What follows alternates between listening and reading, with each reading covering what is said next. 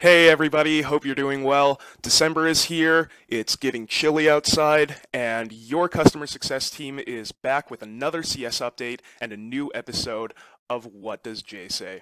With Holidays Fest approaching, we're already getting into the gift-giving spirit, and a gift that we wanted to share with you guys coming real soon is our statistics overhaul. Now what you're seeing here is a little preview of what the new stats page is going to look like, and pretty soon you'll notice that you have visibility into a lot more information than before. And this will cover stats for your entire organization or your agency, your specific partner location, and of course your individual missions.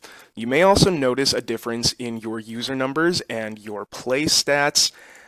And this is because of the changes to the aggregated user data that we were able to pull from Apple and Google Play. So they're able to share much more information with us now, and that data has been expanded to include offline play sessions, repeat plays on guest devices, and any replays from logged-in devices, just to name a few examples.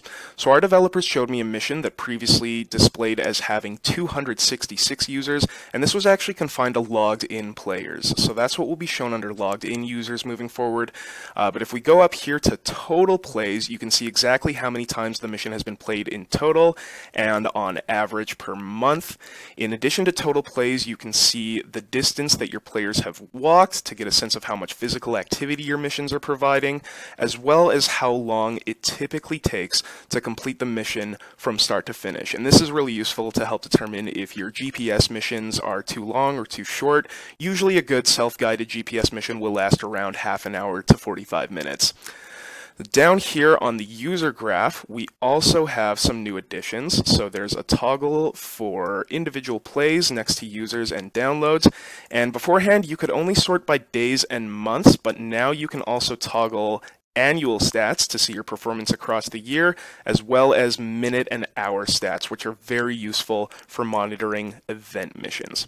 So when the stats update goes live, we're going to release a mandatory update for the app so it can do a better job of collecting all these stats. So look out for that in the app in Google's Play Store when that's ready.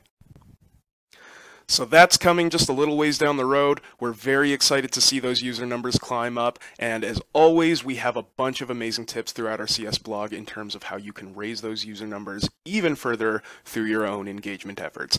So stay tuned for that update. Hopefully the holiday cheer is making the wait a little bit easier, and we'll see you again really soon. Stay safe and stay cozy.